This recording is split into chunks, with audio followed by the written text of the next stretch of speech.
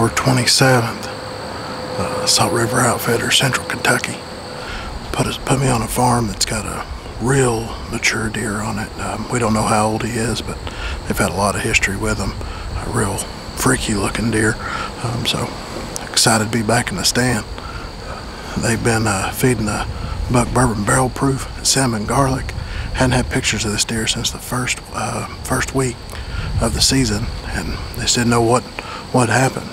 They've been trying a few different things, and George was telling me, he says, we just decided we're going to start feeding the barrel proof cinnamon garlic, because that's what he'd killed both of his deer over. And a couple days later, they start getting him back on camera. He's tearing it up, coming right to the feeder. We're right in the middle of it's basically downtown Louisville. I mean, it's big houses and shopping centers and a hospital.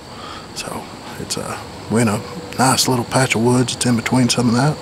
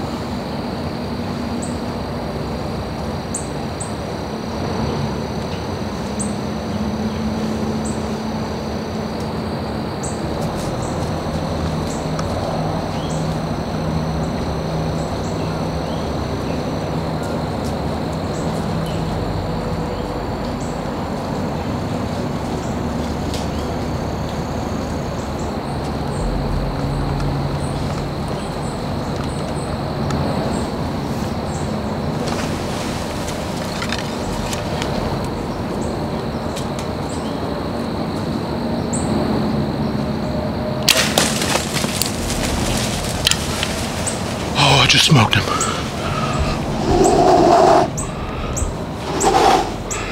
Oh, that's the biggest deer I've ever shot with my bow.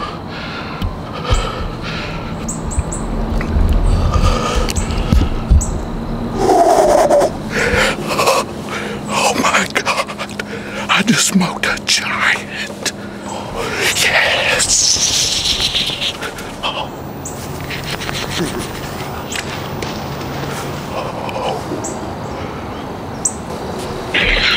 Are you there?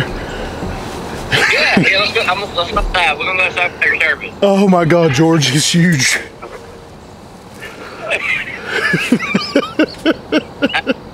Is it a good hit? Oh, I think I smoked him, dude.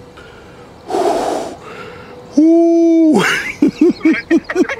Another question. Are you sure it's him? If not, it's yeah. We're gonna check the arrow out. There might be a chance it's just a hair low, but I feel like I smoked him. But we're gonna check the arrow out. Come on.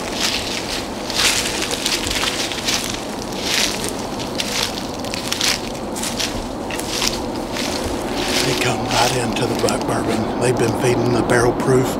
They hadn't had pictures of him since the first week. He said they started feeding the barrel proof, and then a few days later he started coming in.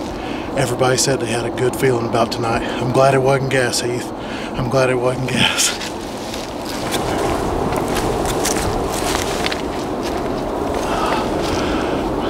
It's Halloween. I'm gonna be Swack Morris. Oh God, it is covered.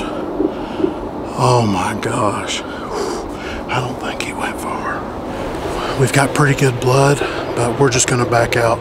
We're so close to the road over here and the creek and houses, so we're just gonna give him a little bit more time. We've got some real good blood though, but I feel good about the shot, but I just wanna give him some extra time.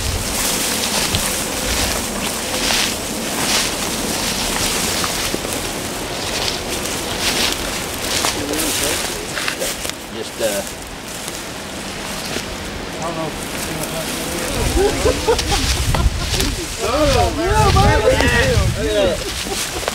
Holy Damn, son. Oh my God.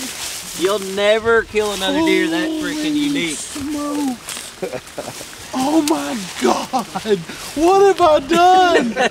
Oh my God. You shot a damn giant. Oh my God. Look at this guy. I'm telling you right now, that deer's going to go over 150, and he ain't, but I don't think he's 10 inches wide. He'll be right at 10 inches wide. Oh yeah. He come out back here. Look at this. Look at the head on him, though. Look at the body on this joker. Wow. We've been trying to kill this deer for, what, 3 years, 4 years, 3 years. At least 3 years. He's so big. One more time. So big. One more time, So Tyler. big. Bam, baby. Dude, when he stepped out, I was just like, oh my goodness. That's what. That's something we need to talk about. So this deer, we've had this deer off and on for 3 years. Four, however long it's been. We were trying to get him this year, and if you remember, when we got these pictures of him in velvet, we had barrel proof in it. Yeah. And we run out of barrel proof, so we started filling the feeder with just straight corn, and we lost him from, was it August? Well, it was the week before the season opened, wasn't it? We lost him in August. We didn't get him back till the middle of September. We started getting pictures of him again every night. No, we never had him in September. We didn't get him until 1st of October again. I thought it was about 2 or 3 weeks ago. Yeah, it was about the 1st of October when we started filling that feeder back up with barrel proof when we had it.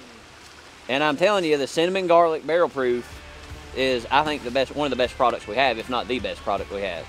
And people don't talk about cinnamon and garlic at all in the deer world. But all the benefits you get from it, I mean, I don't know why people aren't putting it in every feed that's made.